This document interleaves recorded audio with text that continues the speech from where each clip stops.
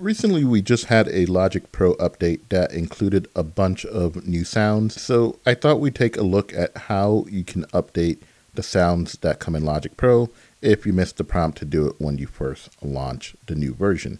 So I'm here in Logic Pro. There's no project opened or anything. That's fine because we just need to go to the Logic menu. So if you press VOM, menu bar, Apple, and that puts you where you have your Apple menu, file, edit, all that stuff. If you VO right, Logic Pro, you get over to Logic Pro, and if you VO down, Logic, about Logic, settings, control surfaces, key commands, sound library, submenu, go down to where it says Sound Library and VO right. sound library, submenu 5 items, download essential sounds, dimmed, So you can download essential sounds. download all available sounds, Or download all available sounds. Now you see essential sounds was dim. That's because I already have them installed. But if you have any sounds left to install, you can download all available sound via space on that, and it will do it. But what if you want to manually select what sounds to download?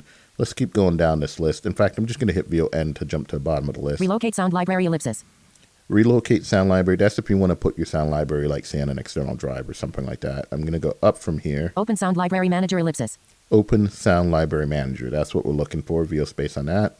sound library manager, dialog, sound library manager, And this is now a list of all the available sounds that you can choose to install. So if I VO right, select all uninstalled, button, you have select all uninstalled. So this will select everything that is not currently installed. If we VO left from here, table, no selection, you have a table, and this table will show you all the different sound packs. Let's interact with this. in table, row 1 of 20, essential sounds and instruments for Logic Pro and main stage, unchecked checkbox, has alternate items, installed, selected essential sounds and instruments for Logic Pro and main stage, unchecked checkbox level 1, VO right, installed, it says installed. So that means all the essential sounds are installed, right? You can think of this as a table with two columns.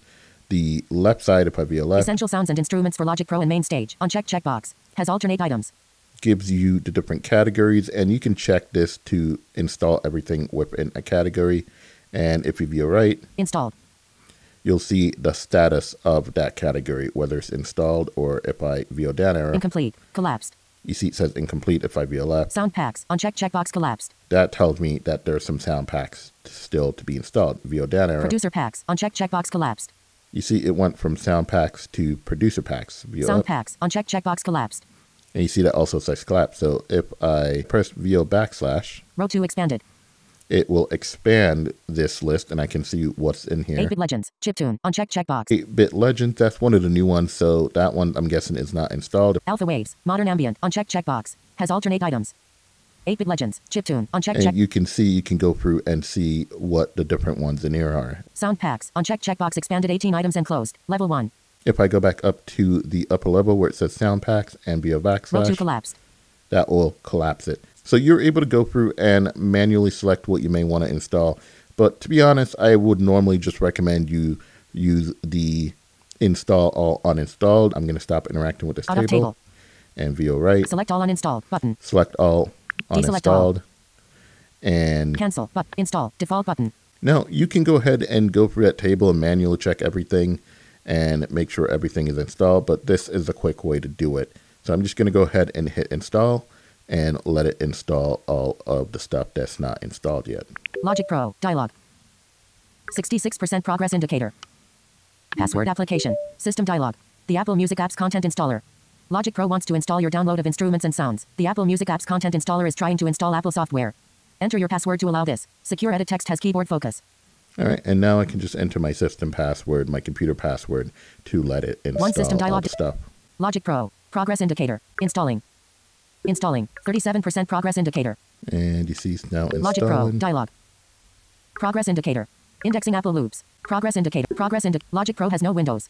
Logic Pro has no windows. And because I had no projects open previously, Logic Pro has no windows. that's what it's telling me when it's done. Now, if I VOM, Menu bar, Apple, Logic Pro, go back to the Logic menu, VO down, Logic, about Logic, settings, control surfaces, key commands, sound library, submenu, go back to sound library. sound library, submenu 5 items, download essential sounds, dimmed, download all available sounds, dimmed, You see download all available sounds is dimmed. That means everything is installed as well. closing menu, Thank you for checking out this tutorial. Hope you found that useful and helpful. If you got any tips you'd love to share with the community, please feel free to leave those in the comments below. Remember to like, share, and subscribe both to the YouTube channel and to the email list found at logic.band. That way you can get a free Getting Started with Logic course, and I can let you know when the Logic Keyboard Ninja key commands have been updated and keep you in the loop on everything going on at logic.band. Want to go deeper on this topic or anything related to macOS, VoiceOver, Logic, or GarageBand? Then book yourself some one-on-one training by visiting logic.band/training. Want to support us? Then visit logic.band/support, where you can make a one-time or ongoing donation. You can also join the band by visiting logic.band/member, and you'll get bonus tutorials, a Q&A with me, and more. Links to everything plus a blog post with supplemental information for this tutorial is in the description, and as always, happy recording.